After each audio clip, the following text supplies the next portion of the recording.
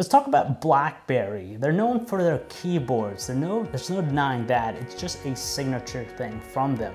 Now, after the launch of the original iPhone, they kind of failed to generate any interest just because touchscreen smartphones have proven to be quite as versatile when it comes to touch input. Now, BlackBerry as a whole has tried several times in the past already to try and reinvent themselves. For example, you had the BlackBerry Storm and even BlackBerry 10 OS, but still they failed to generate any sort of meaningful interest from consumers. And to that degree, they've kind of become obscure in the last few years. So what can they do next? How about making an Android-powered smartphone? Hey guys, John B from PhoneArena here. You're watching our video review of the BlackBerry PRIV. Now, if you have to ask us what's the single greatest part about the PRIV, it's the fact that you get the rich Android experience paired with BlackBerry's legendary security. It tries to follow stock Android for the most part, but you do see BlackBerry's influences here and there. You see in things like the BlackBerry Hub and even those red asterisks you see in the home screen with many of the icons to indicate you're getting some sort of notification.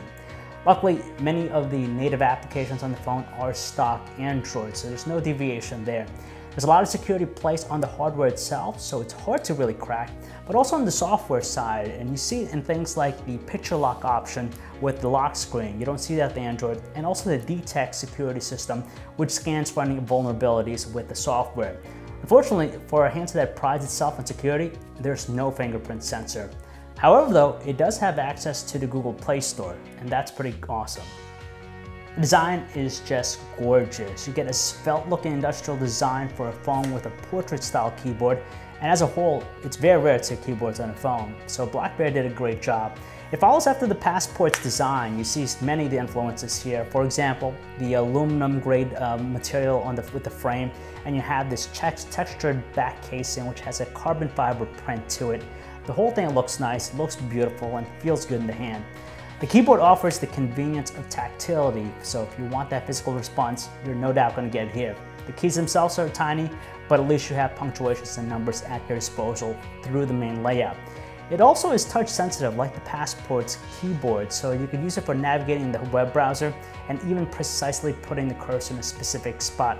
Despite all that, we still find touch input to be faster than the physical one. There's a lot going with the PRIV, but we can't forget about the display. You have a dual curve of 5.43-inch Quad HD AMOLED display, so great specs right there, but it's pretty weak with its brightness output, so it's tough to view outdoors. And has all the qualities of AMOLED technology. You have those wide viewing angles, and those rich oversaturated colors. You could make it more natural in the settings, but by default, it's pretty overblown.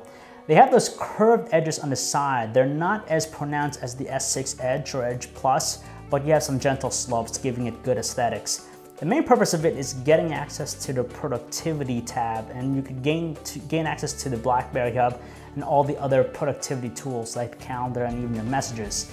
The other feature with the edges is the battery edge feature. When you connect it to a power source, it lights up this bar inside to indicate the status level, but that's about it.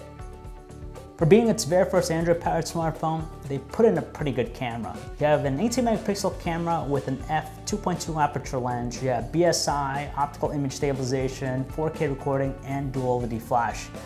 Now the interface is kind of light with the features, very few shooting modes and no manual controls, but it makes it up with its better than average quality.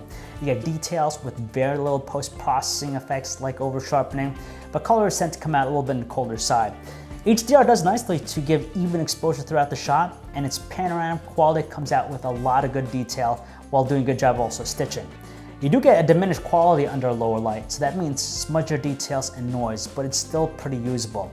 And as far as footage capture with 4K, it's really good. Lots of details, stable footage, quick autofocus, and clear recording. So it's a pretty good offering from BlackBerry. You get a sense we're dealing with a high-end phone here because it's powered by the Qualcomm Snapdragon 808, just like the Nexus 5X and the Moto X Pure Edition. Now, we actually get good overall performance out of it, but it's kind of light on the graphics processing. It's not quite as smooth as we like, but still usable. For a phone with a Snapdragon 808, it's one of the best out there in terms of battery life. It has a 3410 mAh battery, and that's larger than most of the other phones with the Snapdragon 808. able to get easily a day of normal usage out of it, and in our battery benchmark test, it achieves a mark of 7 hours and 20 minutes, which is an hour better than the Moto X Pure Edition and even the Nexus 5X. However though, it does take a long time to charge with the included charger. It takes roughly 155 minutes to get back to full capacity. Well, there's several great things that really impressed us about the PRIV. We also have some concerns with it. The first one being, there's no support for CDMA with this device. It's GSM only, and here in the US, it's going to be made available through AT&T. So if you're a Sprint or a Verizon customer, you're pretty much out of luck. So that's kind of limiting in many ways. Secondly, the GPS and Bluetooth radios are a little bit finicky with the handset. It just had a tough time locking to our location with Google Maps, and when we paired it with the Bluetooth headphones, it seemed to work in only a certain way.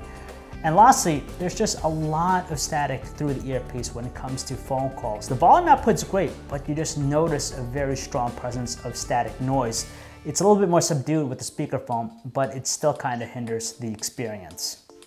BlackBerry definitely has a solid offering here with the PRIV. It's just fantastic for a first-time effort from them. Now in terms of price point, it is on the pricey side at $700, and that's in the same capacity as the iPhones, the Galaxy S6s out there.